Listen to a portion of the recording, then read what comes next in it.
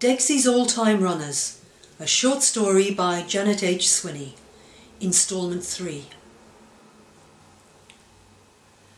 Getting into Miss Thornton's house was an altogether different kettle of fish. No cat flap here. Degsie had to go round to the front street, leap onto the bedroom windowsill and wail plaintively until he could prevail upon Miss Thornton to get out of bed and let him in. Or he could wait by the back door until she came out to shout for him. Today he preferred to wait by the back door.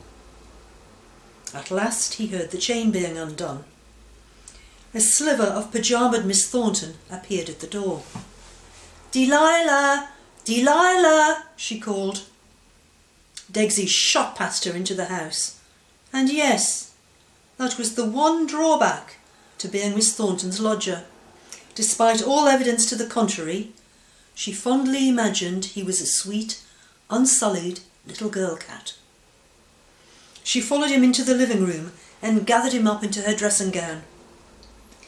"By Jove, you were quick off the mark today. Have those nasty tomcats been pestering you again?" She inspected his eyes and ears for signs of molestation. "If I could get me hands on those dirty beasts." She took him into the kitchen and dropped him on to the counter. "But I tell you what I've got will cheer you up." She set out an old wooden chopping board and a knife with a blackened blade. "Ah, nice little bit of lamb's liver." She brought out a plastic bag from the fridge and slit it. The liver slithered like a jewel-bright blancmange over the chopping board. "See?" Degsie nearly wet himself. This was what made gender bending worthwhile. Miss Thornton carefully chopped the delicacy into cubes, slid it into a murky pan and set it to simmer. Degsie stalked impatiently up and down the work surface, fluffing his pantaloons. At last he had the delicacy in front of him on the floor. He ate with total dedication, not noticing Miss Thornton fry up bacon and egg for herself. Eventually there was nothing left to do but nose the dish around the floor and then look up pleadingly, even though he was full to the gunnels. The two of them sat, replete, in the armchair in front of the telly. Degsie cast up a coquettish glance whenever Miss Thornton tickled his chest. They watched the news and then racing from Chepstow. A comforting afterfog of frying drifted through from the kitchen. Just as the horses entered the turnstiles for the 2 o'clock, there was a knock at the back door. It was Jackie, the home care assistant. "Hey, sorry I'm a bit late, Miss Thornton. Hey, are you still not dressed?" Miss Thornton looked wrong-footed. "I think you'd better go through and change your clothes." Miss Thornton got up reluctantly. It was soft going and she wanted to see whether King's Own Regiment would come through strongly. "Have you had your dinner?" "Couldn't wait any longer." "I'll just put it in your book then, shall I?" Miss Thornton trotted off into the bedroom while Jackie went to the sideboard drawer and took out an exercise book. "What did you have?" she shouted. "Bacon and egg." She pencilled this in next to the date under a long line of egg and bacon, bacon and egg, scribbled her name, then dropped the book back into the drawer. "I've got your pension." "What?" "I've got your pension and your shopping."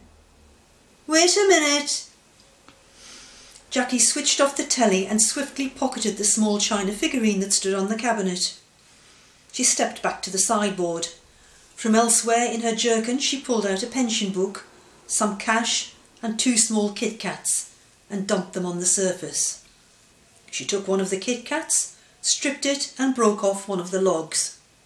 She winked at Degsie, tossed him a bit, which he gobbled immediately, and stuffed the rest into her own mouth.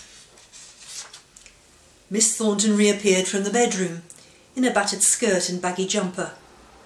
She glanced at the telly to discover that she would never know the fate of the King's Own Regiment.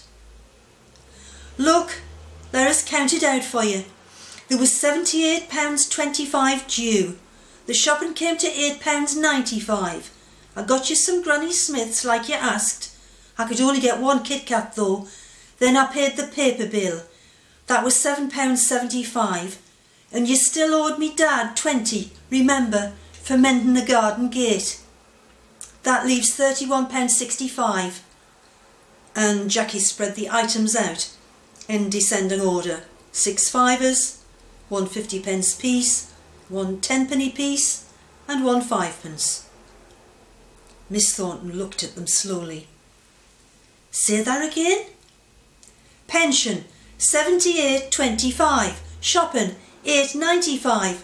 Papers, 7.75. Gate, 20. There, see, 31.65. Now where shall we put them? Miss Thornton still stood looking uncertain. What about your brown purse? Miss Thornton nodded.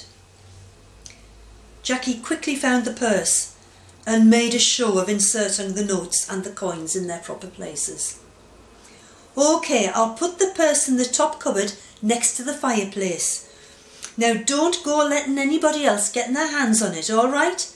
You know where it is then? Miss Thornton nodded again. Sure? More nodding. So I'll be off then. Jackie ruffled Degsie under the chin and whirled across the room. Tomorrow, she said, over her shoulder, I'll get the hoover out and give the place a good going over. All right? The door slammed behind her. Then the gate thudded. Miss Thornton sat down heavily in her chair. She pressed her fingers to her brow. Now what did she say? Shopping £8.95. Mind, that seems a lot. She sat silent for a bit. Then she got up and went to the sideboard. Let's have a look in the purse. She opened first one drawer and then the other. Why, where is it? Where's me brown purse?